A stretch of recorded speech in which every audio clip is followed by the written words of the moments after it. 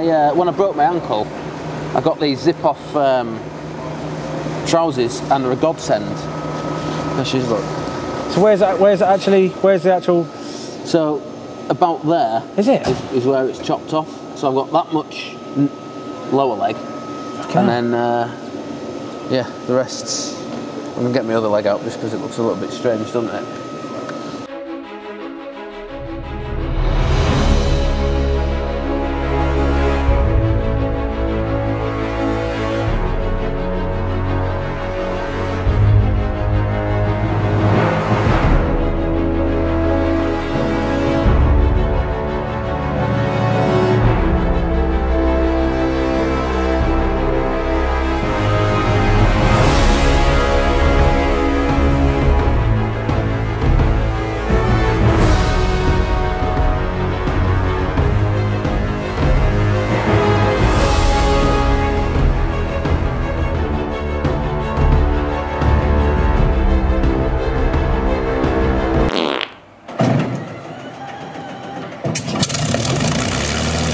Warning. This video contains sporadic images of injuries that some squeamish viewers may find disturbing. Now then, just in the interest of honesty and full disclosure, I thought it's only fair for me to share with you the fact that actually some days are shit in hospital, and today is a particularly shit day. I'm exhausted, I'm in pain, I'm fed up. Yesterday they took the cast off my leg and let me stand up for the first time,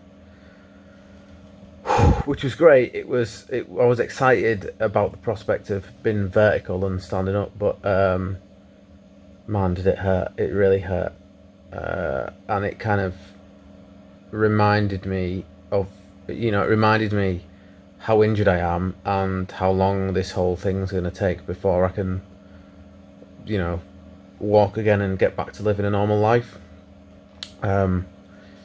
Also, the fact that, because I've been pretty much laying down for the past 5 weeks now, 6 weeks now actually, your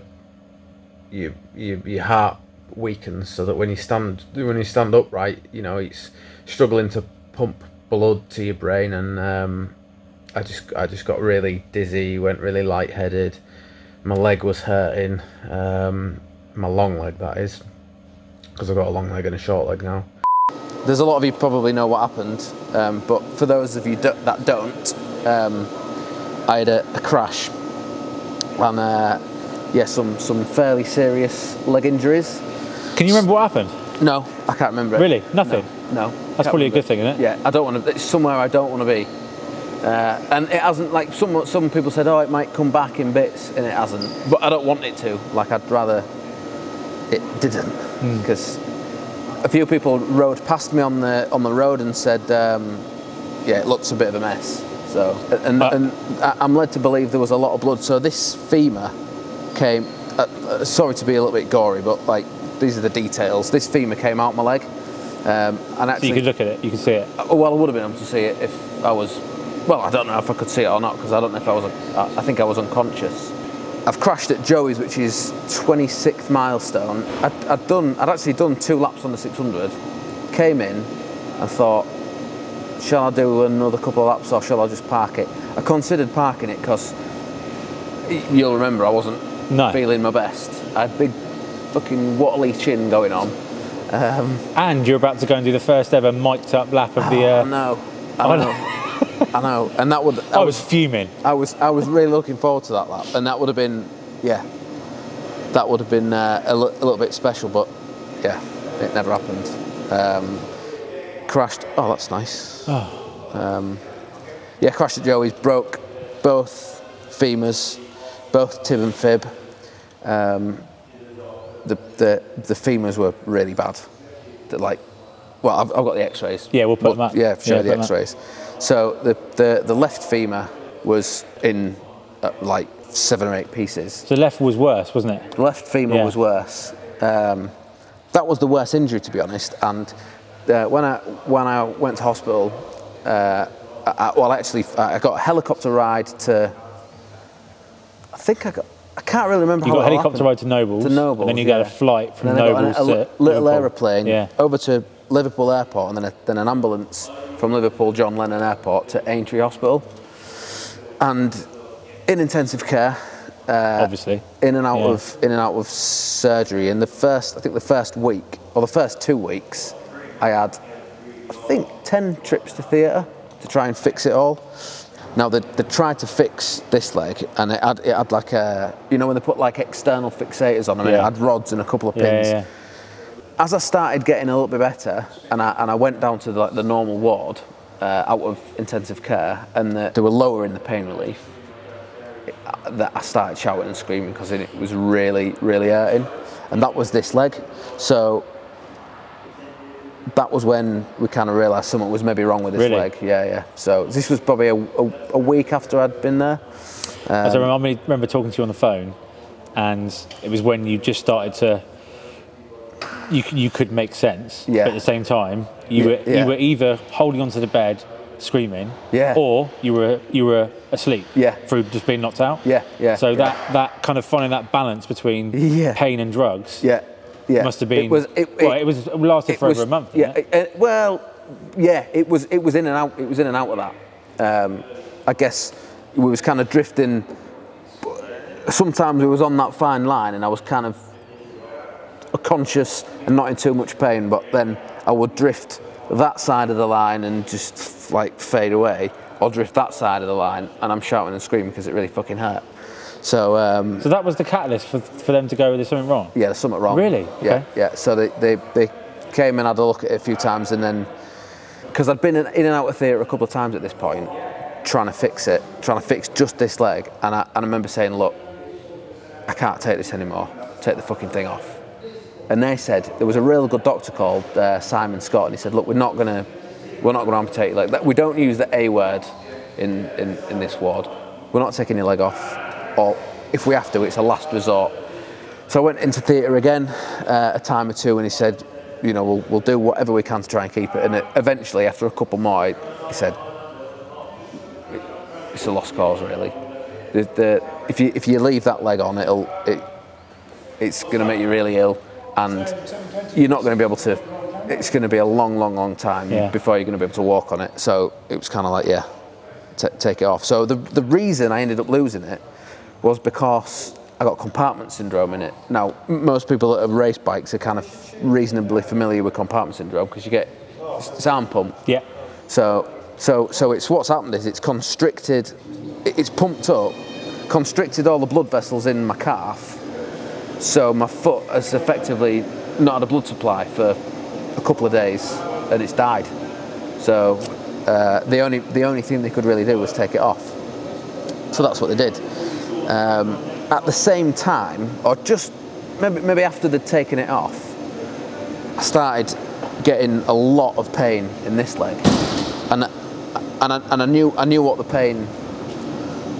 Yeah, I started getting a lot of pain in this thigh, and I knew what it was. Because I've had arm pump in my arms before, and I'd had severe compartment syndrome in that leg, and I remember just saying, something needs to happen here, because I don't want to lose another leg. So I made a bit of a fuss, but they agreed that something needed to happen. What they did was they had it brought like a pressure tester. No way. And it was like a big fat needle on with a digital dial, and he jabbed it in my leg, and he said it's supposed to be, I can't remember what the numbers were. One of those meat things you just chuck in. A bit like that, to make sure it's the right temperature. Yeah, it looked like one of them. So he jabbed it in, and he said, we're looking for about 14 psi or whatever the units are. So he jabbed it in, and he was like, 14, 13, and he jabbed it into, because you've got different muscles in here, right? Jabbed it into the next one. It was like fucking 68 or something. And he says, oh shit, we need to do something about that. So that afternoon, straight into theatre, and they did a fasciotomy on this leg. Now, you can't see because I got my shorts on, but there's a massive scar on this leg. It starts there and it goes all the way up to there. Basically, they opened the leg up, cut the the sleeve that the muscle's in, cut it off, pull it out, and stitch it back up so it lets the muscle expand. But yeah, there is a messy scar. In fact, they took the bandages off this side and the amputation at the. Oh shit, my phone's ringing. Yeah, they took the bandages off both sides at the same time, and because it was the first time I was going to see this leg without a foot on the end of it, they sent a psychologist in to sit with me and just explain, we're going to take the bandages off, you're not going to have a leg, are you ready for it? And I'd kind of built myself up for it, I was prepared for it. So they took the bandages off that, and like I say, I was prepared for it, so it was no big issue. They took the bandages off this side, and Jesus Christ, like, it looked like a giant vagina. Looked like a giant fanny, yeah, like a big, but like a weeping, disgusting, gross one that's like needs attention, serious gynecological help. Like worse than a 3-day-old festival vag. Worse. Yeah. Worse. Yeah. Yeah. Oh.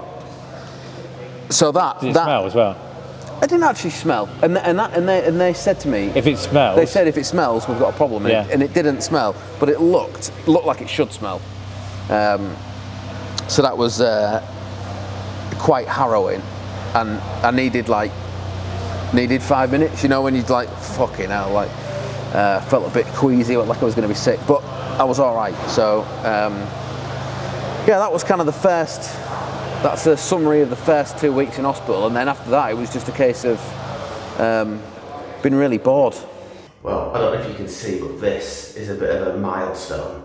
This is the first time I'm going to take a shit on a proper toilet in over 5 weeks. Oh, delightful. You know them buttons you get? The morphine. The morphine buttons, yeah. So it's like, it gives you a shot of morphine, but you can only press it once every 3 minutes. So it's kind of like you literally... Just counting down. Yeah, it had a little light on it. That lit up after 3 minutes. And my eyes couldn't see it, like, because I'd had a bang on the head. Only this eye worked properly. That one was all fuzzy and like looking everywhere else. So I remember holding this thing right up to my face so I could see when the light came on, and I was clicking it. The pain was so bad. I was tripping out. Just with the pain, I was like tripping out.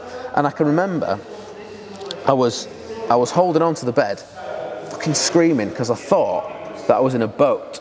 And I thought this boat was like slapping against, when you're in like rough seas and it's slapping against the rocks. Yeah. And I'm like, fucking get me out of this fucking canoe now. I thought if that rope untethers, I'm going to be out in the high seas and I'm never going to be seen again. That's what drugs do to you as well. Yeah. You thought you were tripping out on the plane, but you thought you'd been kidnapped, didn't you? No, that one on the plane. That was a helicopter. Yeah, it wasn't the. Oh, that was in the. That was in the hospital. That was in the hospital. That was. Oh well, I mean, maybe that happened in the plane as well. I can't remember that, but I can remember being in the hospital and saying to my girlfriend, "You need to get me out of here." She says, "Wow, what's wrong?" I said, "This isn't a real hospital." She said, "It is." I said, "It fucking isn't." There was 3 or 4 things, like real daft things. Like I can remember that the nurses' name badges didn't say NHS on them, and I thought, that's fucking weird. There was something else. One of the doctors said something one of the doctors had real neat handwriting, and I was like, nah, this is all wrong. This is all fucking wrong. And when something gets in your head, and Kay said to me afterwards, she said, you was that convinced that you started convincing me, and Kay was like, fucking hell, is it? So, but obviously it was a real hospital, and there were real doctors, and there were real nurses, and they all, despite my shouting and screaming. I wasn't shouting and screaming at them. I was just shouting and screaming because I was in pain. I mean, they all looked after me really well. So each and every one of your injuries is enough to put anyone off their feet, so to speak. Yeah. Like for years. Really. Well, yeah. But then when you put them all together, and that amount of trauma, then races are different, aren't they? Yeah, I think so. I think they are. I worked out that I've had. There's 7 or 8 different separate injuries that each one of them would have hospitalised me, but all together is a bit of a pain in the ass. But like you're right, I want to get better, and I think if you want to get better, you get better a lot faster. Yes, definitely. We do, I go to so obviously I'm out of hospital now, I'm at home, I'm semi on my feet using the crutches, but I'm not allowed to walk yet because the fractures to particularly my left femur was too bad, and the doctors are still concerned that it might be a little bit weak, so not allowed to fully weight bear through this side. So I can get around on crutches, but it's not, I still can't walk. But I've been going to twice a week. I've got physio, and it's like a class for amputees. Is it? So there'll be like me and 2 or 3. Sometimes it's just me, no one else turns up. But sometimes it's 2 or 3 other amputees, and most of them are a lot older, and they've had an amputation because they've had diabetes or some vascular condition that's like bad, you know, had to have the leg chop off, our leg or 2. And you can tell who is going to get better. You can just see the people that... You see it in their faces? Yeah, you see it in their faces. You can see like some, you know, the physios are sort of helping them along, and they're kind of like, oh, it's a bit hard, I can't do this. And as soon as the physios are saying, right, okay, that's enough, they sit down and that's enough. Whereas I want to do more. And there's other lads there that are the same, you know, that you can see they want to, right, shall we try on crutches? Yes, I'll try on crutches. Or, you know, shall we try you up the stairs? Yeah, definitely, let's have a go at that. They're the people that are going to get better. The more you do, I think, the quicker you'll get better.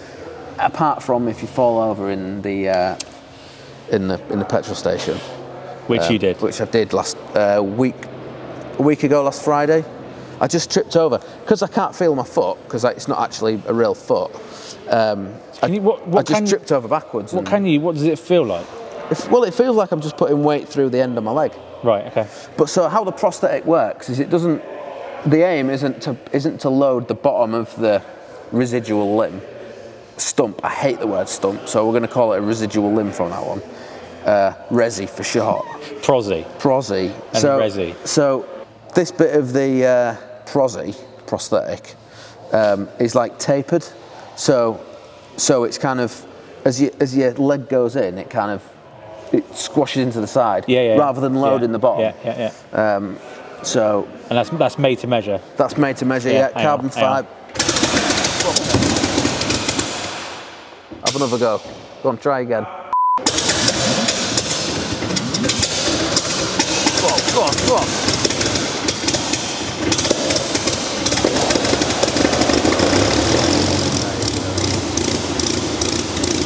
If anyone's seen James Holland's, he's got a James from JHS. Yeah. He's got a massive pasty. He's got like a pasty calf, but mine's like a big pink pasty. Yeah. And I think mine's going to stay like a big pink pasty. It still looks a little bit like a minge. It looks weird. If in the right angle, like the right. Do you know, light. like the way it sort of, you know, like the way they bulge out. You know, the big fat ones you see on like when prolapse ones. Yeah. It's not like not a nice minge. No. Now then, I've just woken up, and today marks 6 weeks since the date of the crash. And today is a good day because I'm led to believe in an hour or two's time there were some paramedics picking me up with an ambulance and taking me to a hospital closer to home. So I'm pretty excited about that. It's been nice to get a bit of fresh air, see the outside world for the first time in 6 weeks. I'm going on a bit of a road trip.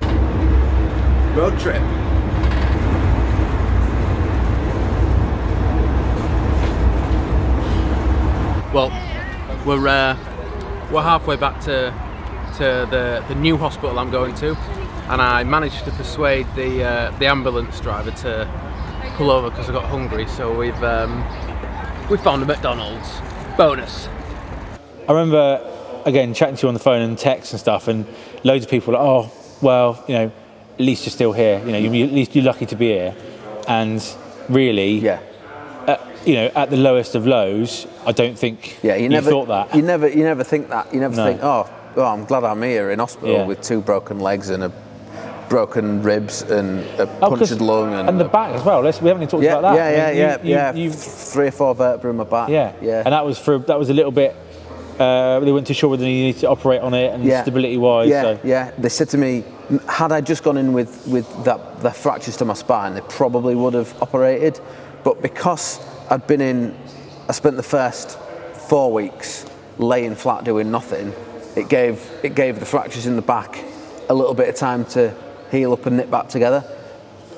And because they knew I wasn't going to be getting up anytime soon, and it would give the fractures plenty of time, so they said rather than go in and operate with all the risks of surgery, they just left it. So, and to be honest, the back feels all right. It just feels like you know when you've like had a day carrying heavy stuff or digging an hole or just like or you've been motocrossing. Yeah. It just feels like I've got like a bit of a bad back, and every now and then I just need a bit of one of them. But it's not a bad back that's bad enough that would stop me doing anything.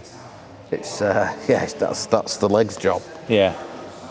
So yeah, in answer to your question, at first I didn't feel like I was lucky to be there, but I think probably after a few weeks, when I kind of understood what was the severity of the injuries and therefore the how big the crash must have been, that's when I kind of realised actually, it could have been worse, probably should have been worse.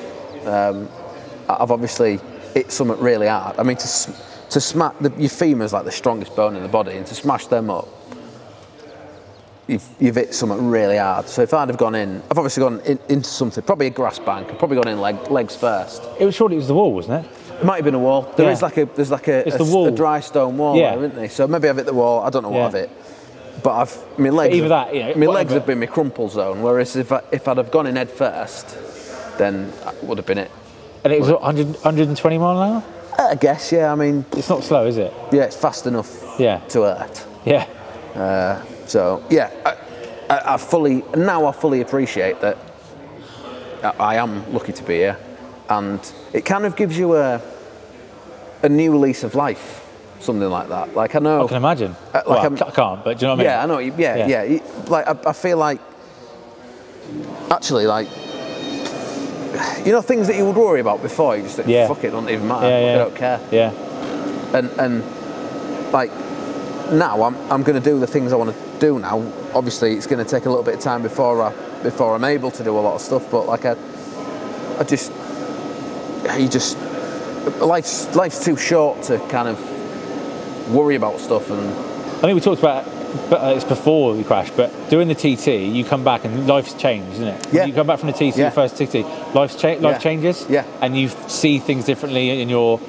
I said it's really bizarre. It's really difficult to explain to someone, but who hasn't done a TT. But it's like your boundaries move, and your patience is different, and it's loads of different things. Yeah. It's like you've had that drug. Yeah. That's kind of.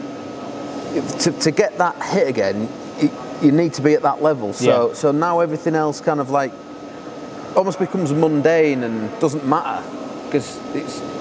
But now you've had this injury. Yeah. It's like almost like another. Yeah, the same sort of thing again. Yeah. You don't worry about the things that you don't need to be worried about. I mean, what I will say is, I don't ever want to. I mean, don't get me wrong. The TT it's an amazing event, fantastic event. I don't want to go back there and be part of a team again. That's for sure. Yeah. I do not want to be part of. I'll go media. I'll go as a fan. But being part of a team, I'm not going through that again. No. Because I mean, what you went through is something else, and I can't imagine. I mean, it's bad enough for you and us and your family sat there. I mean, it's safe to say, despite me talking to a few teams about going back next year, I'm not going back. I think that's it. Yeah. I can imagine that bit where you're waiting and because you don't know you just don't know. No one tells you anything, do you? And it's not like a short circuit where you can just like run out the back of the pits, and if they haven't come round, you can maybe go and see them. You just don't know. Yeah, and usually, I mean, you and others are pretty hot straight away. You break down, phone out. Yeah, exactly. I always have my phone on me when I'm yeah. road racing for that reason, because I know how everyone does, don't they? Yeah, I know how stressed out the lads back in the pits get when they don't see you come round. So a few people have said to me, "Yeah, are you going to go back to the TT?" Definitely. Like, not to race. Don't want to race there, but like, it's still the biggest and best motorcycle event in the world ever, in my opinion. And in fact, that's probably a fact, isn't it? It is a fact. It's the best. It's the best race, festival, whatever you want to call it. It's an awesome event to be part of, and just to go and watch and get pissed at, or you know. So, and it's a beautiful little island, and it's on our doorstep. So yeah, 100% I'll go back. I'm not like put off that side of it. I'd quite like to go and like maybe marshal or something like that, you know. But be part of it in a different way. But yeah, I wouldn't want to be in a team for someone waiting for them to come round. Loads of people have been asking us. I don't know, I've asked you before this, but I mean, when do you see yourself riding a bike again? Do you want to do that again? Yeah. I mean, it's changed, like I was just saying, it's changed the way I look at it a little bit. And I'll be honest, I don't want to go back and do the TT, because I thought, I don't know if you can, just another Spitfire's just flown by, I don't know if you can hear me over that, but yeah, as I was saying, I've realised now that I already knew the TT was dangerous, but I thought if I could maybe go and ride there at 90%, I'd be safe. I'd still be fast enough to do all right, but be safe. But obviously, I can't do that. Like I don't know whether it's the fact that I'm not able to ride at 90%, or mate, it's just dangerous at any. You know, what it proved to me this year. Sorry to go off topic slightly, but what it proved to me this year is that someone like yourself, who wasn't riding at 100% or anywhere near 100%, and you've been through that corner 3 times already that night, and did nothing differently, it just goes to show you that you cannot take anything for granted there, anything at all. Yeah, exactly. And so you know, I don't want to put my life at that much risk anymore, because I've got a good life. Like life's good, innit? Like, why would you? It's weird. Like I knew what the risks were before, but like it's kind of made me realise that it is. The risk is up there. So I don't want to take that risk anymore. So I'm not gonna race at that level, but I still want to ride bikes, and I see no reason why I shouldn't or I can't. Like, you know, we've all seen people ride bikes with bits missing. You know, I've got a foot missing. It doesn't mean I can't ride a bike. To be honest with you, the thing that's stopping me at the minute is this leg. So I can't bend that knee any more than about 90 degrees. It just gets to there and stops. And is that better than it was, or is that it's getting better slowly with physio. I'm just every day stretching it a little bit. So yeah, I mean, I'd jump if I could get on that. Or maybe have a go at getting on it in a minute. If I could get on it, I'd ride it now. It's not frightened me, or it's frightened me off the TT, but it hasn't frightened me off riding bikes. And I still want to ride bikes, because that's my whole life. It's just what I do. I don't know what I'd do if I didn't ride bikes. And I love riding bikes, and I still want to go. You know, the fun we have racing that 125. You know, and been in the position that we're in, that we can, you know, get invited on launches and get to go ride brand new, like, it's the fucking best thing in the world, isn't it? Like, it's a rock star's lifestyle without the money. It's brilliant. Exactly. Yeah. So yeah, definitely want to ride bikes again, and it'll be different, because I don't want to ride bikes at a level where I'm competing, you know. Take it too seriously. Yeah. I don't want the pressure. I just want to enjoy riding bikes, like we all do. So yeah, definitely. So when are you fucking back to work then? I don't know. I don't mind being off sick. You know this bad back I was telling you about. As soon as I can ride a bike safely, I want to be doing stuff. I want to, like I said, I love it, and I don't know what else. Like, I'm fucking bored shitless, so I'm like, I'm doing so much wanking you can do it there. Yeah, fuck me, mate. I've worn it off. Yeah.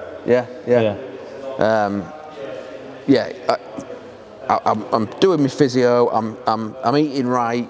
I'm drinking hardly anything.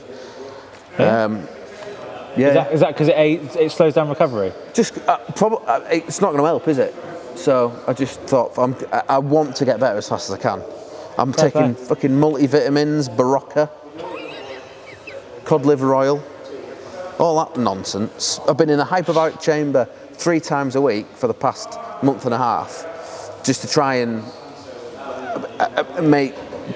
speed up the healing process. I don't know whether we talked about it off camera, didn't we? It's one of them where if there's a small chance that it might help a little bit, you kind of bite the bullet and go and do it, but it's not cheap, and I just don't know how much it's helping. I think it's maybe one of them placebo things, isn't it? Well, I know for a fact it's worked on injuries where you have one break and you want to ride in 3 weeks' time. Then, but the severity, it's not like you've got a break. I mean, how many? Not only like your pelvis when you crashed at Brands Hatch. Yeah. I remember the doctors at Aintree. They went, "What the fuck has happened with him?" Yeah. And they looked at all these rods and metalwork, and they're like, "Is he all right?" But no, but the amount of it. How many breaks did you have in there? In all your? I mean, but ankle, that bottom of that ankle, that tib and fib, that was smashed to fuck. But individual breaks. Yeah, it was all in bits and pieces. Yeah. So no hyperbaric chamber is going to sort that out, is it? No, probably not. Probably wishful thinking. My physio said to me a couple of weeks, probably a month ago, she said, "We reckon by about Christmas time, you'll be able to walk without crutches. Fingers crossed." And I thought I might be able to, but I felt like this fall I had last week kind of just set me back a little bit, and it also made me realise that actually you can do too much. You can rush it. You can rush it, yeah. And that doesn't always help.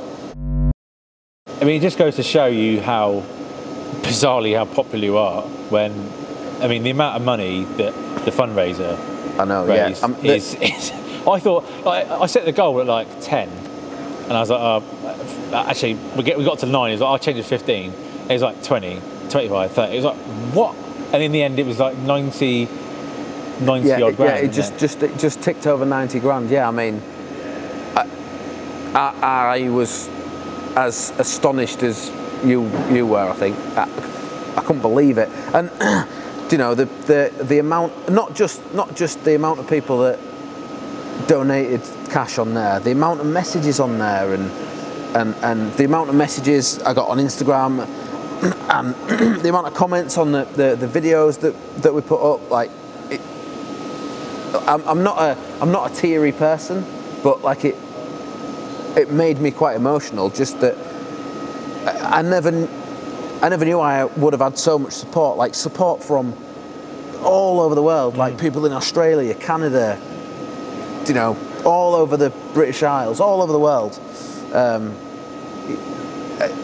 I didn't know so many people liked me, to be honest. I think I felt sorry for you. Yeah, maybe. Yeah, pitied me.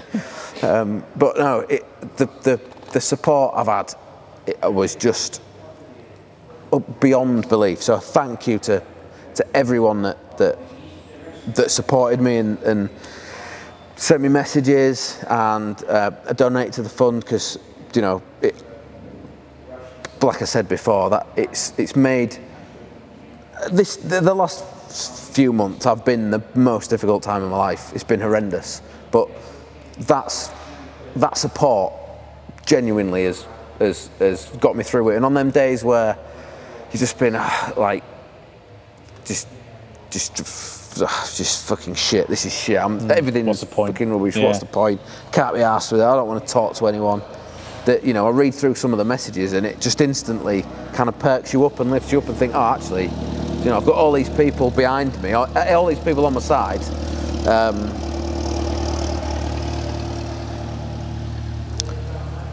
So yeah, I can't express enough how grateful I am and my gratitude to everyone. So thank you so much, and thank you to all the staff at Aintree Hospital, all the staff at Wishaw Hospital when I went back up north. It was particularly when I first got there and it was intensive care, it was genuinely, they were caring for me intensively. They were there all the time, and they even like, my girlfriend was with me for most of it, particularly when I was in intensive care. She was there all the time. And then there was a really nice nurse called Rose who wasn't just looking after me, she was looking after Kay. She found her a little room and just sit in and, you know, make sure she had enough to eat. And so the care we got in Aintree Hospital from all the NHS staff, like beyond that, you know, they're really going. What's the word? Beyond the call of duty. Beyond the call of duty. That's it. Yeah. Above and beyond the call of duty. Yeah. Yeah. When I went to get the prosthetic fitted, I had like a consultation with a prosthetist. That's the person who. A prosthetist. Prosthetist. Yeah, get your tongue around that one. Put that in your mouth and say Kuala Lumpur. I had a sit down with the prosthetist, and he asked me the type of lifestyle I had, and I told him that, you know, I was reasonably active. I want to be as active as I can be. So they gave me. They said, all right, well, we'll give you a limb that's capable of doing a little bit more than just kind of pottering about. So this one, I mean, you can't see it, but that bit there is actually like carbon. One of them. It's like, well, it's got carbon fibre on the front and back. Jesus. But it's got like, it's one of them blades, you know, like Pistorius. Yeah, Oscar. Bloody hell. Yeah. So this prosthetic, they reckon's good enough. When I'm fit enough, I can run on that. I can, you know, climb up mountains, and remember that off-road walking I used to do. So yeah, it's a limb that's capable of doing quite a bit. GT. Like a GT limb. Yeah, exactly. Yeah. Because I remember chatting to you before. It was like there's now this sort of 90 grand Bluetooth controlled, you know, moves your ankle. That sort of stuff. Mate of mine's got one of them. He says he has to take it off and charge it up on a night with his phone. Yeah, and they have sensors in your calf. Yeah. That can sense when you're trying to move your toes up and down, and it moves your ankle for you. So proper trick ones. I mean that's full factory. That full factory. Yeah. So that's sort of third one down, is it? I don't know where it is in the kind of order. Yeah. I mean it's not a basic bog stock beginner one, but it's the GT. It's not the GT Pro. Well, we're actually at Spitfire. In Biggin Hill. Yeah. So my main sponsor for the TT was flyspitfire.com. So that's where we are. There's a Spitfire just revving up in the background, and that's why we're sat in a Spitfire hangar. Well, good to see you, mate. Thanks, mate. Thanks. I mean, I know everyone who's on the other side of the screen will be going, come back soon. So come back soon. Yeah. Take your time, obviously, but come back soon. Yeah. Well, I'm dying to be back. I know that you're. I know that you said you were keen on some Budget Bike Battle premiere cinema. Definitely, yeah. So, yeah. When I'll be getting my tickets. Backstage pass. Triple A's. Groupie. Defo, yeah. So yeah, I can't wait to be back. Can't wait to be riding bikes and doing cool stuff, making the internet great again.